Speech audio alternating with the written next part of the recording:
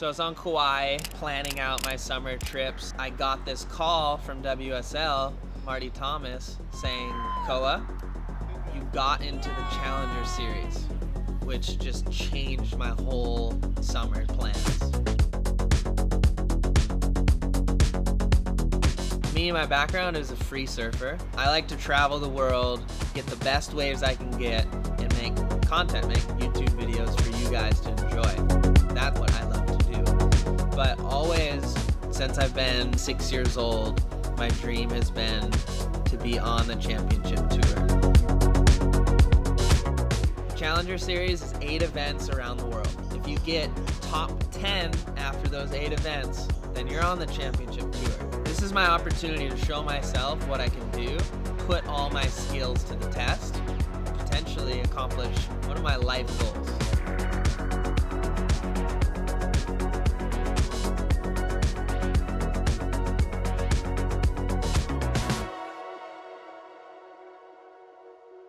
Alright, we just arrived in Coolangatta. Our first stop on the tour, Snapper Rocks. I traveled here to Australia with my favorite people in the world, my mom and dad. Excited? I'm excited. I'm so excited. They're just making me feel so safe and comfortable, and they're so supportive, it's crazy. Dad is driving on the left side of the road. How do you feel? Yeah. How do you feel about that? Which way do I turn? I'll direct you. Snapper Rocks is one of the best waves in the world. One of the longest, most perfect right-hand points. The opportunity to put a contest jersey, compete against 3 other people is a lifetime freaking just, oh my gosh, this is really happening, pinch yourself moment.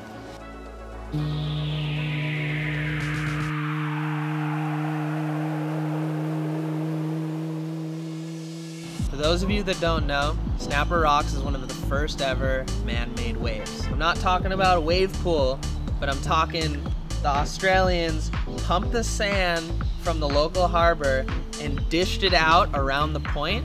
So when a swell comes, it pushes the sand around the corner, creating a ruler edge sandbar where there's just perfect waves breaking all the way down the point. It's pretty much like Kelly Slater's wave pool, but in the ocean. Arriving at Snapper Rocks, right away, we rolled up to our hotel room, walked out to the balcony, and I just saw 3 of the most perfect barreling rides. You could have got like a 20-second barrel. So I just freaked out, unloaded my boards, and ran up the point. Snapper Rocks. And then I found out how freaking crowded it actually is. 4 million people. With good waves comes a lot of people. Like, I'm talking the most crowded lineup in the surfing world.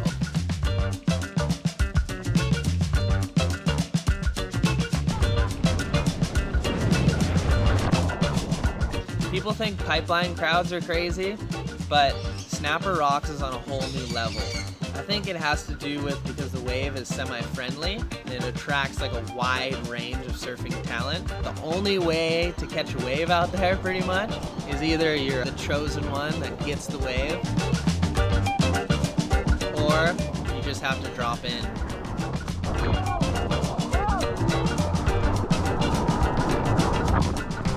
And I don't know, for me, I just couldn't do that, so I didn't catch many waves. People are just dropping in on you, even if you're in the barrel of your life. It's actually quite dangerous, quite savage, but kind of entertaining.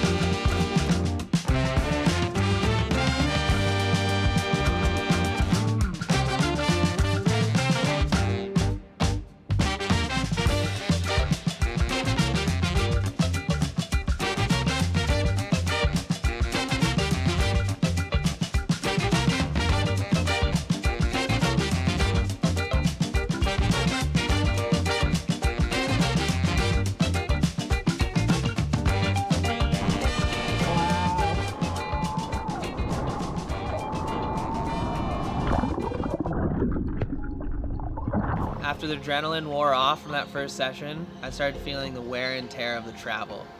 For me, I tend to get like pretty crazy lower back pains. I think a little bit could be from stress and like this contest is coming up and I want to perform, but also just dehydration, sitting on the plane for so long. So I woke up in the morning and I could barely like stand. I came all the way here to Australia, now my body is kind of failing. Luckily I have a secret weapon. My personal trainer, Matthias, is a freaking legend. You will realize that it is a divine energy, a divine power that makes that happen, no matter what it is. Yeah. It's with trust, 100%. Look how divine this is. It's helping you 24/7, every second of the day, for supporting you. He's all about positive thinking. You have that energy divine within you. Yeah. You know? So instead of just laying on my back and not doing anything, I got right on a training with Matthias. We stretched out my lower back and activated my abs. And it was amazing to see after my training session, it just felt like I released that pressure and I was ready to surf. So 1 hour of training just like kind of solved my back issues, which was amazing. I was like, I'm all good to go. Let's surf. Let's get ready for this contest.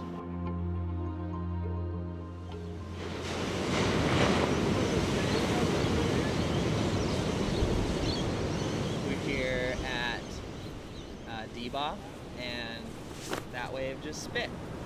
It's like classic offshore pumping Australia conditions. And I am pretty excited.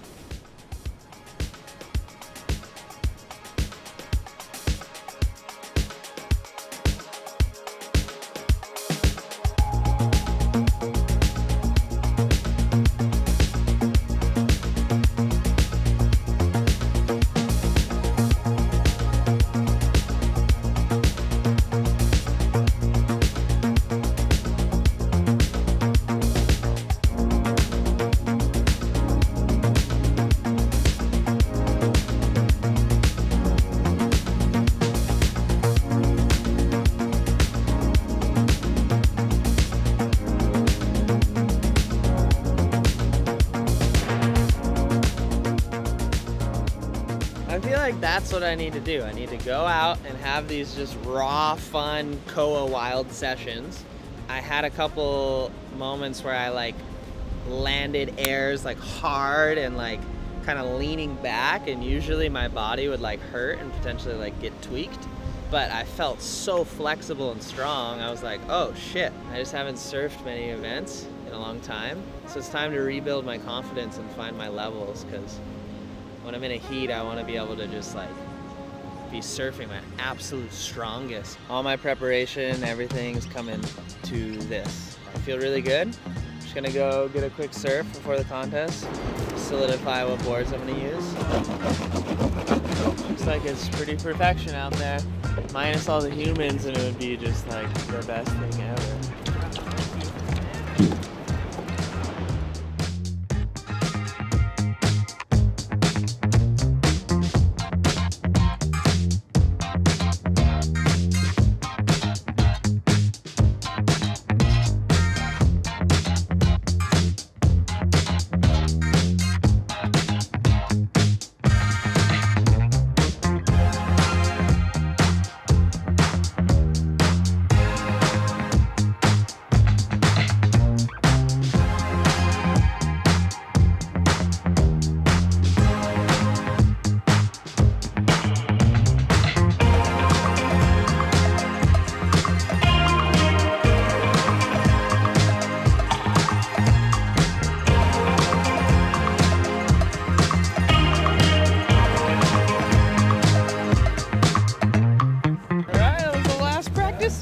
Before I get to put my jersey on. To be able to experience this with 3 other guys. My heat's one of the last heats of the day, so just gonna kind of conserve my energy. Now it's time to just let go and let it happen. I think contest surfing in general is a really interesting thing. It makes you focus on a whole nother depth of surfing. You have to be so in tune with your equipment, your body, your mind. and then you could paddle out in your heat, and then Mother Nature doesn't deliver anything.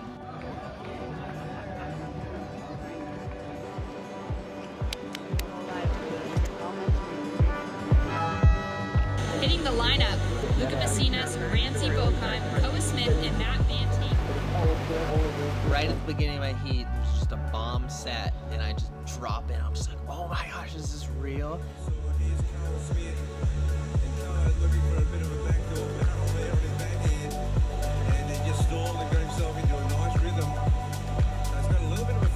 Did like 12 turns.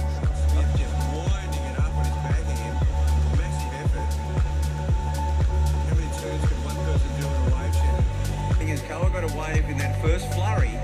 He got probably one of the biggest waves we've seen in the last few hours. Luca Messinas and Koa Smith both sitting in 3rd and 4th place.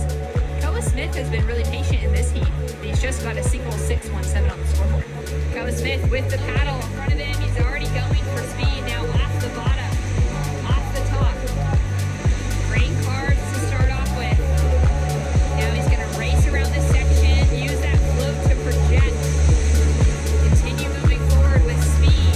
Didn't quite have the finish. I think he would have liked a bit more out of that one. Nail-biting finish, Matt Banting and Koa Smith going down. Coming all the way to Australia and just going down in my very first heat, it was a stinger. But as I rode into the beach and saw just the flock of groms coming up to get my signature and take photos, all that disappointment just disappeared. Watch all your YouTube videos. Yeah, we're making one right now. It made me so psyched just to feel that support from you guys. You guys are a part of my journey, and I'm gonna dig deeper and train harder and learn from my mistakes. I don't know, it just like brought me back to being so thankful for this opportunity and being here in Australia and getting to compete against the best. Thank you guys so much for watching this video. It feels so good to upload another YouTube video. Comment in the comments below, what do you want us to do here in Australia? We're currently packing the car now and headed down to Sydney for a whole new chapter, a whole new video, a whole new contest. So like and subscribe. Thank you so much for all your guys' support. We'll try and get you more videos soon. Please subscribe to the Smith Brothers. Yeah.